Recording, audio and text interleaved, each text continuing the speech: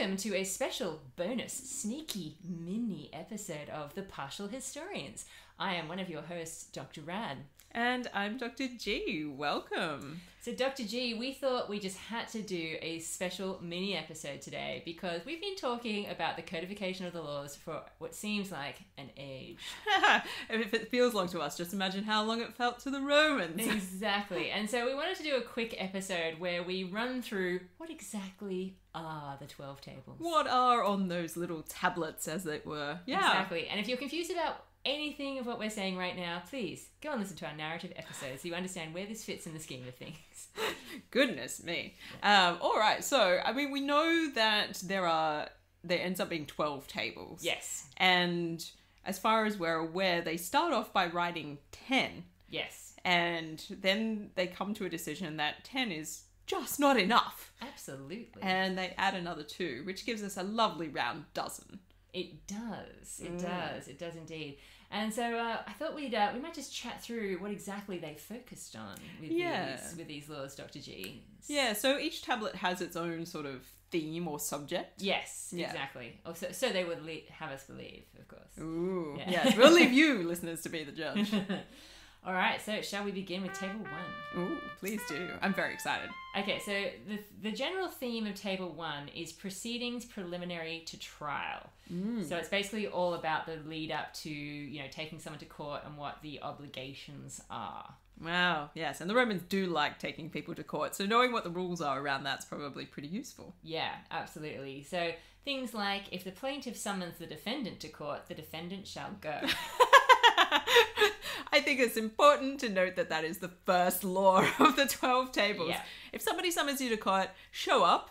That would be good. Thank you. I actually kind of like that because it kind of shows some similarity with the way that our legal system works. Have you considered not showing up? Don't do that. Yeah. To be followed by, if the defendant attempts evasion or takes flight, the plaintiff shall lay hand on him. Ooh.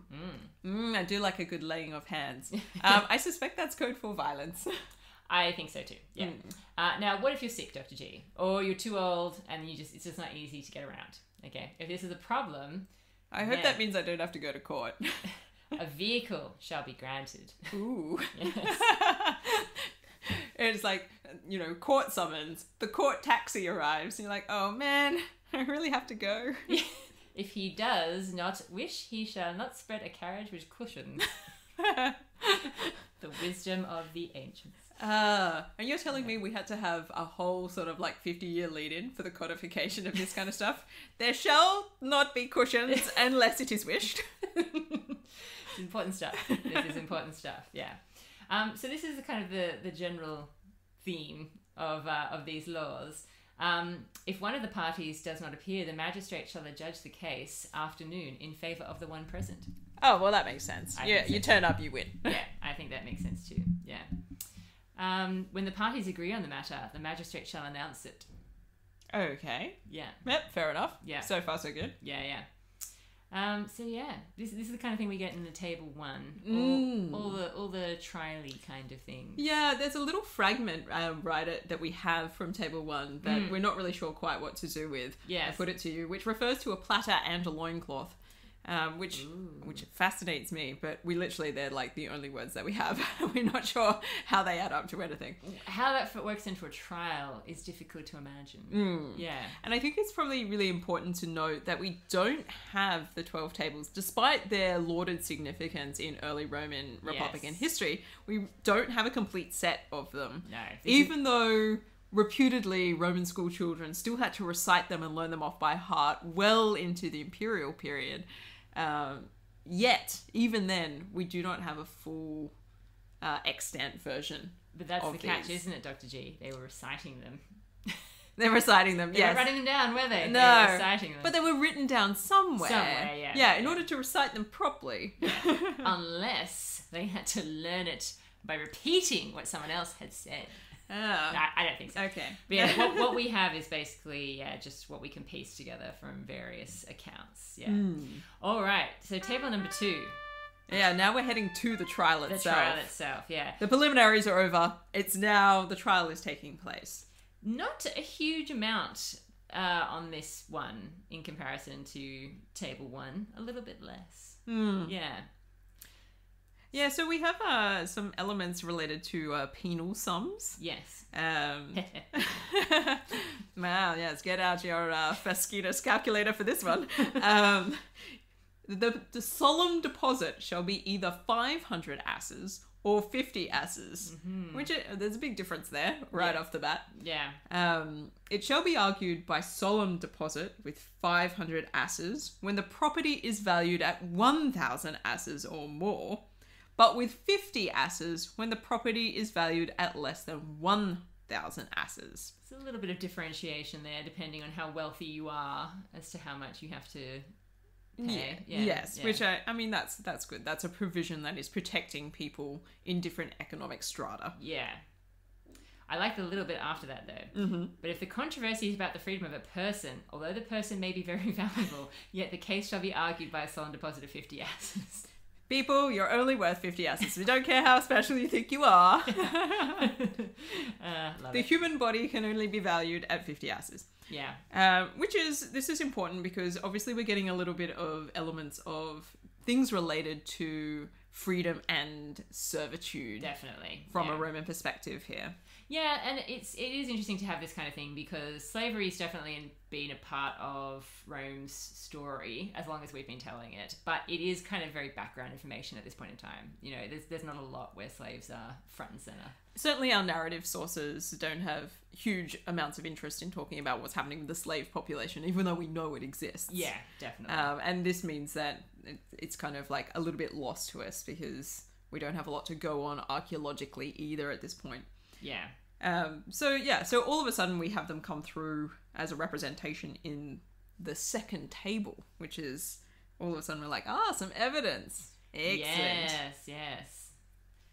So I only highlighted one other element of this table as being of interest to me, which was the last provision. Oh, okay, you were going to say that. Whoever needs evidence shall go every third day to shout before the doorway. I can only presume... Evidence! A beer! Yeah, I can only presume that's like their way of gathering what they need. Yeah. I require evidence! Yeah, I like that too. I kind of imagine, what do historians have to do that? Yeah. There's a lot of ranting at doorways. Excuse me, after a piece of evidence. Where was Spartacus born? Tell me now.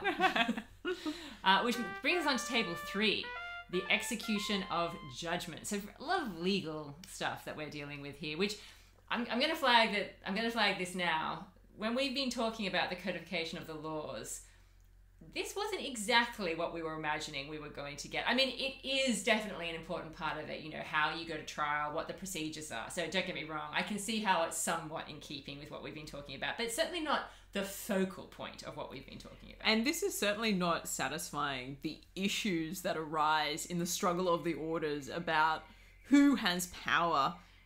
This is not to do at all with magisterial powers and how they are operated and who gets to hold them. This is very much about what appears to be like private law sort of cases. I want to sue somebody. How do I do that? Yeah. Which is not what we were expecting, I think, in this grand lead up of the struggle of the orders, patrician versus plebeian. Yeah, exactly. And we can see that really with some of the tables in here. So things like 30 days shall be allowed for payment of confessed debt and for settlement of matters adjudged in court. It's just business. Yeah, like, alrighty then. Yeah. Things that I've highlighted from table 3. Execution of judgment. He shall bind him. I suppose I should have the whole provision, just not get to the juicy part first.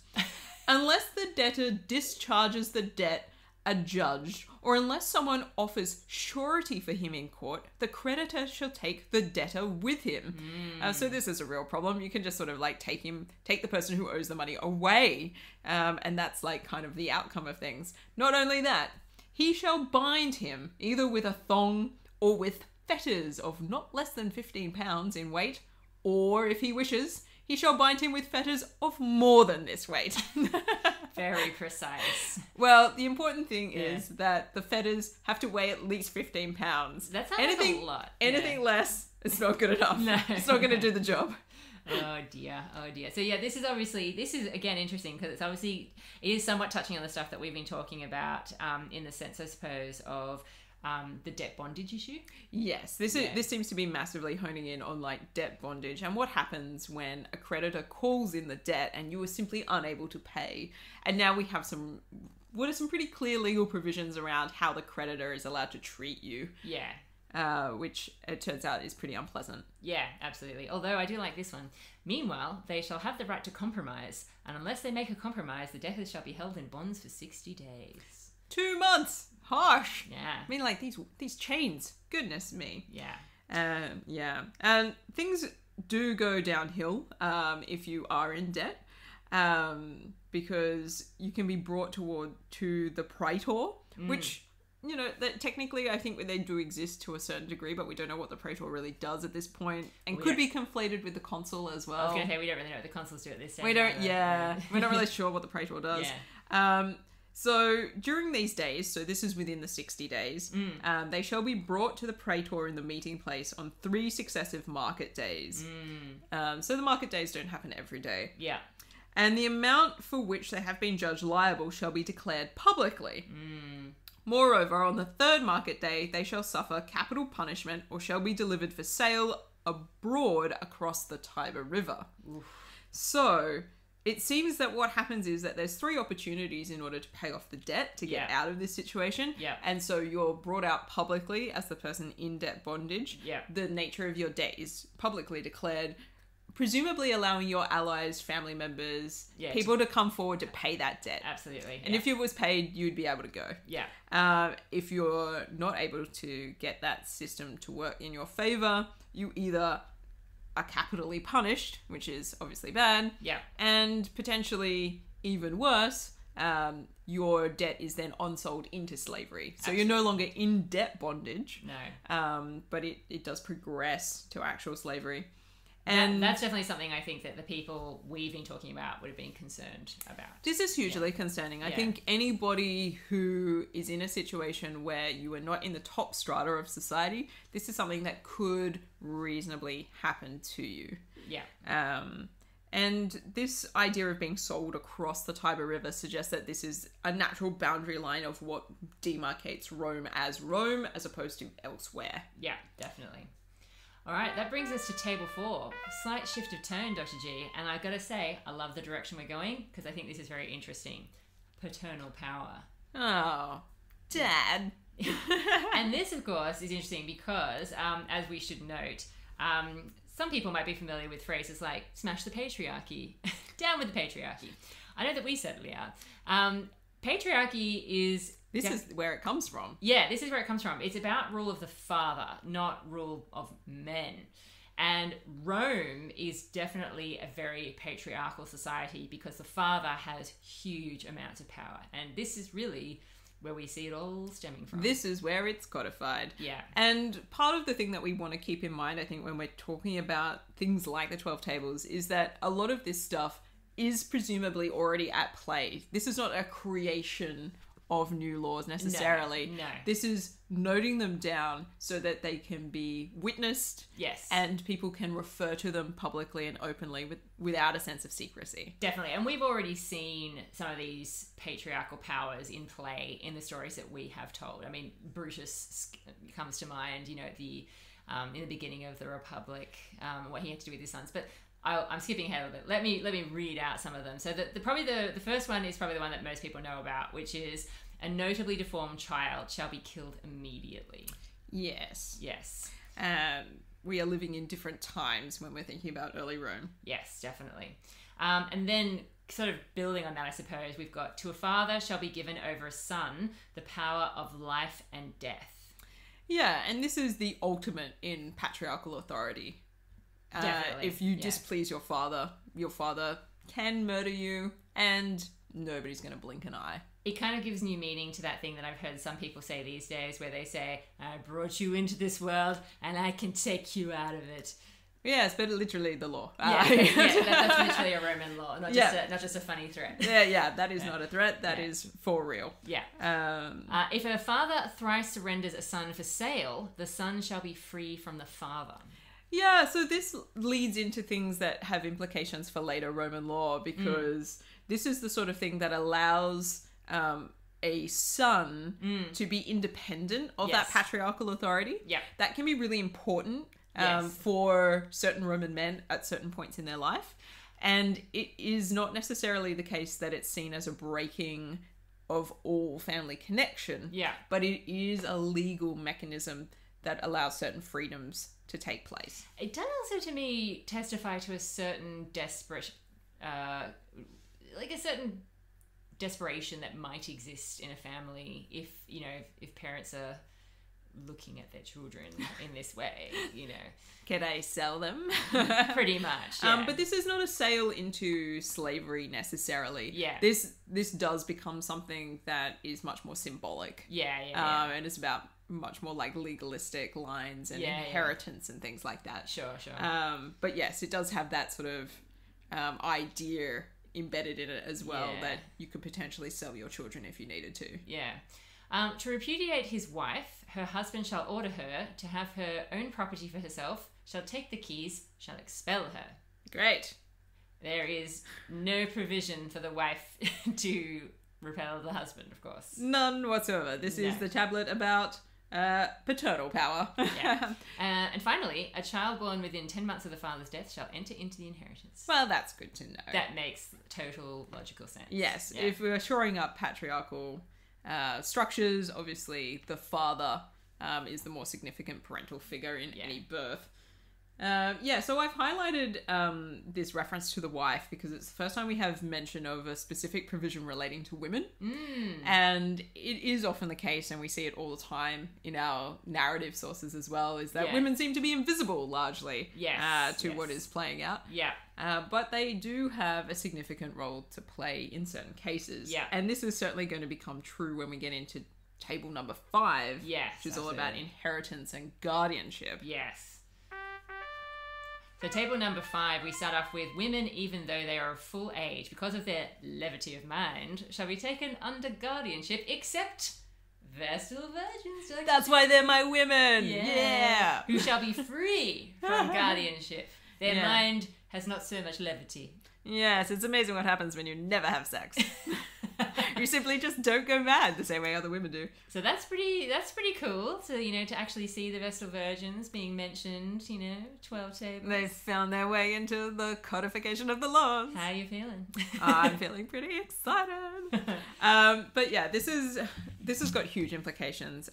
We see the flow and effects of Roman legal code in the way that Western society historically has thought about women. Yes. And a provision like this, which basically dismisses women as just not having the same mental capacity as men, this has had huge thousands of years worth of historical implications. Yes, definitely. It's a huge problem to get to this. And obviously, if you were coming to this, you were like, well, if my only way out is to be a vestal virgin, I suppose I have to join the order. Yeah, I know I would. Yeah, no, it is pretty. It's pretty interesting when you think about the fact that this is so early and yet so much later in Rome's history. When I've been studying stuff, it's still this whole idea of having a guardian and them conducting business for you. It's still so much a real thing. It's in some parts of the world, this is still being practiced. So yeah.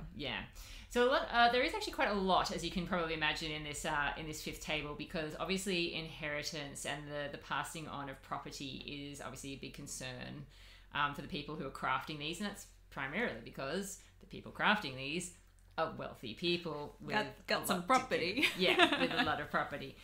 So there's obviously laws regarding what happens if you have no direct heir, which you'd probably be expecting to see, and basically if that happens, the property will go to basically your next male relative, the closest male relative, and if there's no one who fits that description, then male clansmen will inherit the estate. And the importance is the male element here. Definitely specifically mentioned. And then there's also talk about that idea of guardianship. Obviously people standing in place and being the guardians of property is obviously the focus in the second part here as well. So we've got this sense that not only is it about preserving male lines, but it's also ensuring that at every step of the way the provision to protect property is reinforced. Definitely. And that's going to take us on to table 6, Dr. G, which is ownership and possession. I love a good bit of possession. Love a good sense of ownership. When a person makes bond and conveyance according as he specified with his tongue, so shall be the law.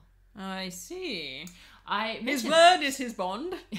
Well, I mention that because I think that is a nice acknowledgement of the sort of oral nature of a lot of what's going on, in that a society. verbal agreement is a legal agreement. Yes. As far as anyone's concerned. Yeah, exactly. And I guess because we've been talking so much about this whole idea being about, setting down the laws, rather than it being just out there. So I just think it's kind of interesting that there's still an acknowledgement that obviously this is, verbal culture, this is an oral culture. Yeah. This is making explicit what was implied. Yeah, absolutely. Anything else tickle your fancy on table 6? Table 6. If any woman is unwilling to be subjected in this manner to her husband's marital control, she shall absent herself for 3 successive nights in every year, and by this means shall interrupt his prescriptive right of each year. Love it. So this is obviously about the types of marriages. So this seems to be a reference to the marriage with the hand. Yes. The conferatio Yeah. union, which is the oldest type of Roman marriage Yeah. That we know about, but also one that seems to be practiced mostly by the elites and not necessarily by all and sundry. Yeah.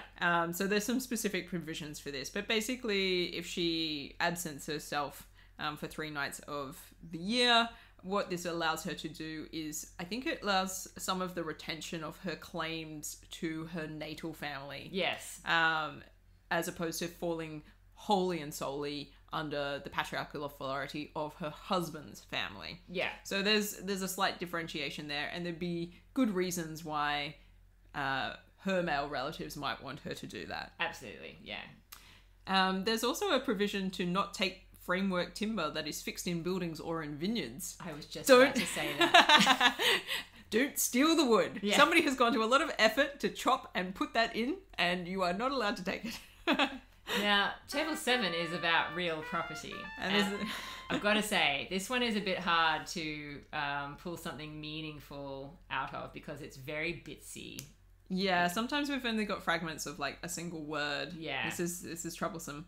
But I did find the last one a bit interesting, which is probably one of the more complete ones. A slave is ordered in a will to be a free man under this condition, if he has given 10,000 asses to his heir.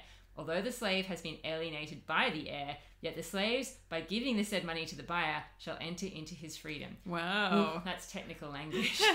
He has found a way. He will get out of this slavery. Yeah, definitely. The bit about slavery, but the rest is very... I mean, and again, interesting that, you've got people being obviously mixed in there with all sorts of kinds of objects. Yeah, there's lots of things that come up under real property that I quite like, because it feels like you're getting an insight into what real life might have been like for really particular Romans. Yeah, yeah. It shall be lawful to gather fruit falling upon another's farm. So essentially, if they haven't harvested the fruit, you're allowed to take it, because once it falls off the tree, it's common. It's out there. I'm a fruitarian. We only eat things that have fallen off the tree and are in fact dead already. Yes. Well, and I think that's fair enough. Yes. So yeah, this idea that you will not allow there to be any waste. Yeah. Like if the person who owns that tree has yet to pluck all of its fruits, you may pluck its fruits from the ground. Yeah. Branches of a tree shall be pruned all around to a height of 15 feet. Yeah, it's very specific. I think this might be to help with like things like carts going underneath it. It makes sense, but I just can't believe that this is what we're getting. These are the kinds of details. Because it just, and this is why it's good to look at these sorts of things and not just the histories. The histories make it sound so dramatic, which obviously it is to a certain point. But then when you get into the nitty gritty of laws, it is about these sorts of very Be like, you did not prune the tree properly. Yeah. Excuse me. It is very practical. It's actually kind of refreshing. You know? Yeah, It is, yeah. As you say, it's everyday life. And you I know? love this kind of stuff Yeah. because, I mean, there's more tree provisions as well. If a tree from a neighbour's farm has been felled by the wind over one's farm, one rightfully can take legal action for that tree to be removed. Oh, that's such a common thing these It's days. such a neighbourly dispute, It is being such a like, neighbourly you have dispute. got to get rid of that tree. Yeah. And the other person's been like, it's not my fault that the wind broke off the branches. And they're like, too bad. All right, I think it's time to move on to table number 8. Torts and delicts. Yeah. I didn't really know what to make of this at first by the title because I'm not a lawyer, but there are some delightful fragments in here. There's some great fragments in this table. Whoever enchants by singing an evil incantation, if only that was a finished... Yeah. ... Yeah, I don't know what happens to that person, but it's so ancient worldy. It is. And the idea of like curses comes into this as well. And Definitely. I feel like, so there is a second provision that follows on from this because some of the text seems to have broken off. Yes. If anyone sings or composes an incantation that can cause dishonor or disgrace to another, he shall suffer a capital penalty. Yeah, so they're taking it seriously. Yeah. Yeah. And then there's another little bit, which it's not quite after this, but it kind of connects to the theme we're talking about here. Whoever enchants away crops, ... Nor shall one lure away another's grain, ... Yeah, I don't. You lured away my grain. Yeah. So definitely this is obviously all about making amends for ill done to other people. Yeah, and this leads into things like stealthily cutting pastures at night. If you go and crop somebody else's pasture Yes. under the cover of darkness, Yeah. that's a capital offence. Yeah. You're not allowed to just steal somebody else's grain while they're sleeping. No. And be like, look, it's an early harvest. And there's a bit about thievery as well, theft. If a thief commits a theft by night, if the owner kills the thief shall be killed lawfully. Yes, that sounds very modern. That does. To that some does. countries, anyway, for me. And the only other one that really struck out at me from this one is the trouble with being a false witness. So if you're convicted of speaking falsely as a witness, the punishment for that is to be flung from the Tarpeian Rock. Ooh, yeah, that's serious. That's stuff, serious. yeah. I'm surprised you didn't mention the fact that there was a platter and loincloth mentioned in there again. I do like a little bit of a loincloth. I don't know how those two things go together, to be honest. And having said that some of these penalties also relate to a type of capital punishment. So stuff to do with like cropping people's fields at night, which you shouldn't do. You get hung up as your capital punishment, which is seen as a sacrifice to Ceres. Ooh, how Yeah. interesting. Yeah, so the grain goddess herself receives you as a capital punishment sacrifice, that seems big. Yeah, definitely. The only other thing that really, there's actually quite a lot on this table, but the only other ones that kind of jumped out at me was there is this mention here, if a patron defrauds a client, he shall be accursed. Yes. So a bit of patron-client stuff going on there, a bit of protection potentially for the client. One provision One in all provision. of this that might make it easier to be a plebeian. Exactly, yeah. And this is on a completely separate note, but just again jumped out at me something interesting. No person shall hold nocturnal meetings in the city. How dare ye? I feel like we've had a lot of nocturnal meetings in the city in our Yeah, narratives. I agree. All right, table number 9, public law. Yeah, look, there's not many provisions here. Yeah, no, I was going to say, this is a little bit brief, this one. I suppose the last one kind of jumped out at me. For anyone whomsoever to be put to death without a trial and unconvicted, ... is forbidden. Is that the only thing that We shan't have that. They do have a provision against corruption at a judicial level. Yes. So a judex or an arbiter legally appointed who has been convicted of receiving money for declaring a decision Yes. shall be punished capitally. So No bribery. yeah, Yeah. and we shan't have bribery here. No.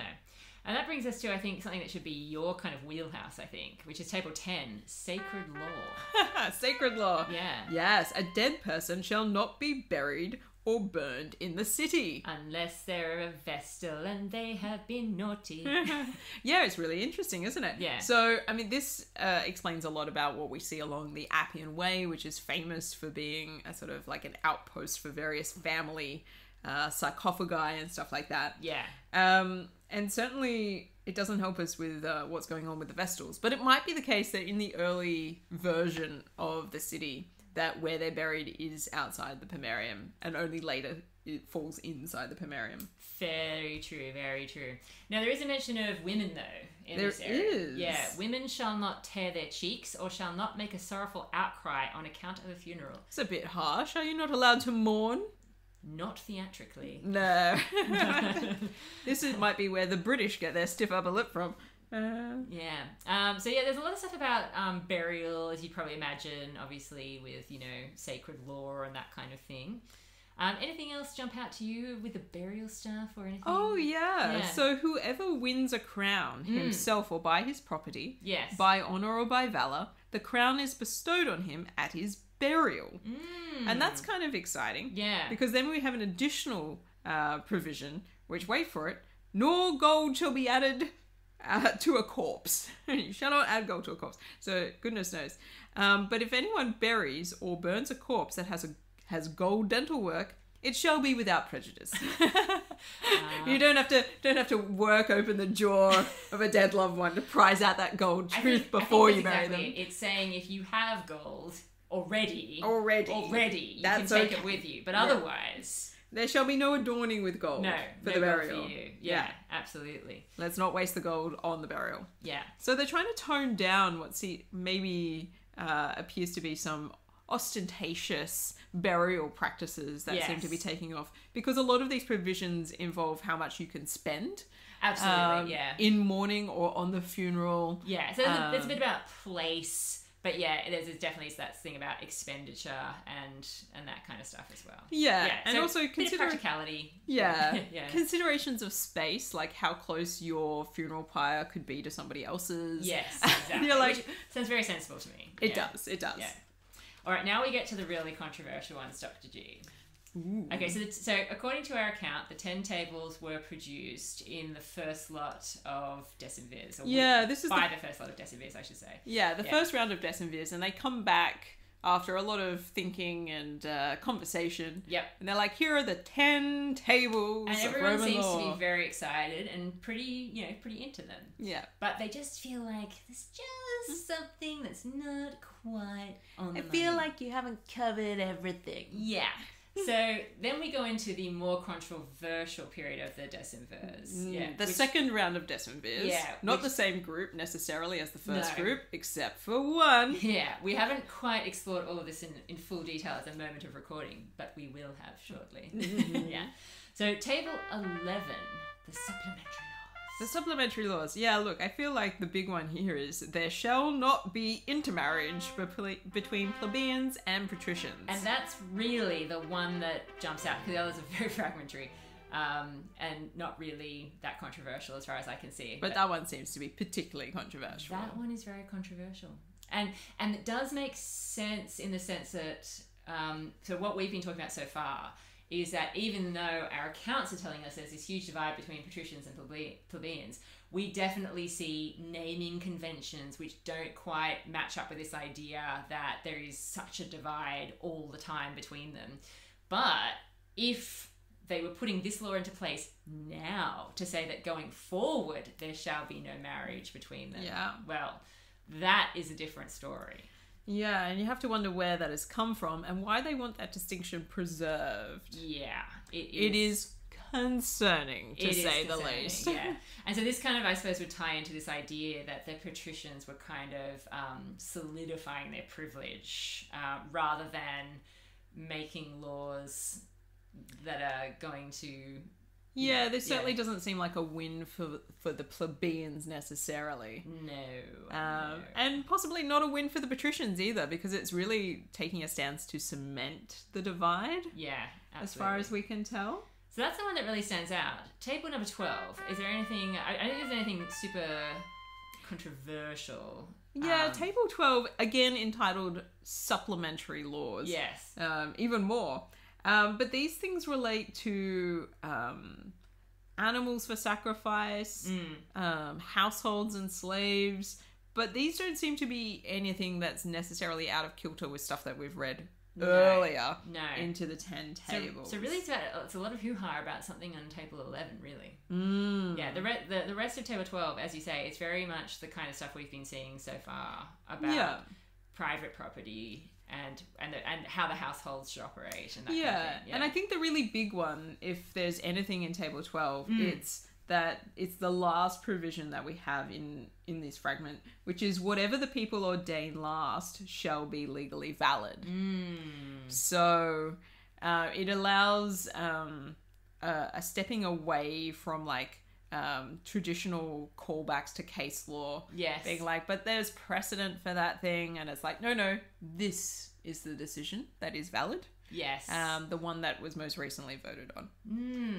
I feel like that's a good thing.